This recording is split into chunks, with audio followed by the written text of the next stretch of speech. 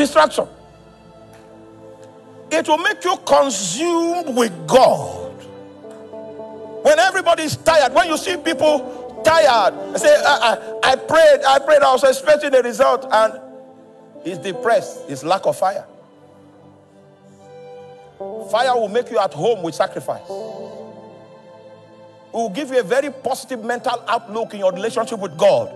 When you find people broken, battered, in despair, anxious, complaining, fire is lacking. Fire knows how to, your soul is stubborn. Your soul asks questions. Your soul it agitates. It runs riot. If there's fire, it will tamper it. So it will cool down. It will cool down. It keeps your focus. It keeps your passion. Keeps your passion.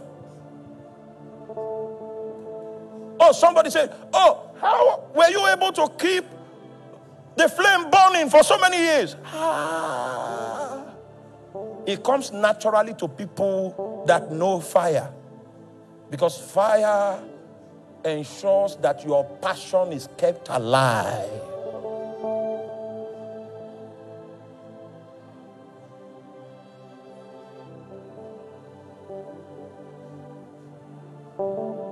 Are you dwindling? You are going up and down, you don't know fire. You don't know fire.